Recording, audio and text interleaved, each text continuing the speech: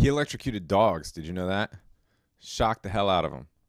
Not just dogs, all kinds of shit. You remember how he had that argument with Tesla and Westinghouse about the currents? You know, AC versus DC? Well, the sick bastard decided the way to convince cities to use DC was to say that AC could kill people. So he just started killing this and that with alternating current electricity to prove his point.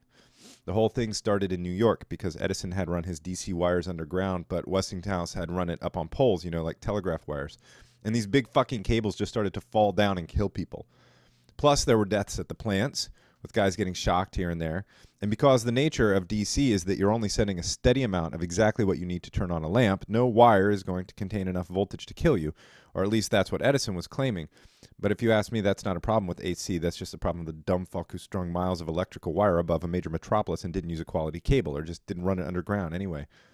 So instead of just using the New York incidents or the plant workers as sufficient evidence, the sick fuck goes out of his way to electrocute things that otherwise would have led long, happy lives just to prove his point. He would buy stray dogs from neighborhood kids and shock them with, say, 1,000 volts of DC and increase it more and more to maybe about 14 fucking hundred until the dog died to prove that the amount of DC running through the city systems wasn't enough to permanently harm anyone. Then he'd give it maybe 300 volts of AC, and the fucking thing's eyes would bleed, and Edison would just watch and scratch his beard and say to himself, yes, I see. So the cocksucker does this to just about every stray in New Jersey and runs out of dogs. I swear on the good fortune of President Wilson, the sick fuck ran out of dogs. So the ASPCA contacts him.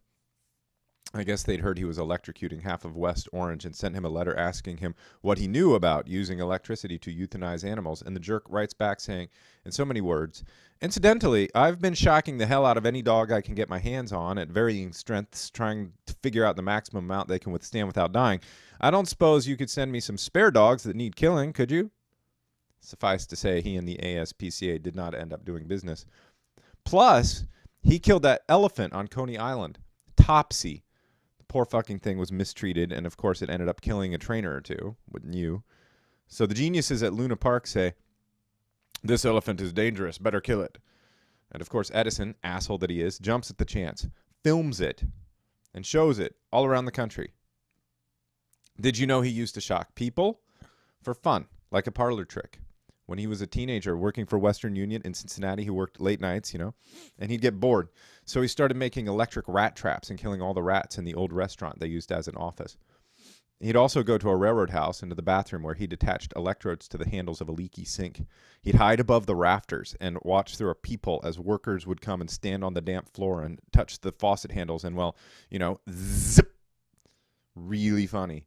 The guy's muscles would contract, making it impossible for him to let go of the handles. Real fucking funny. What a bastard.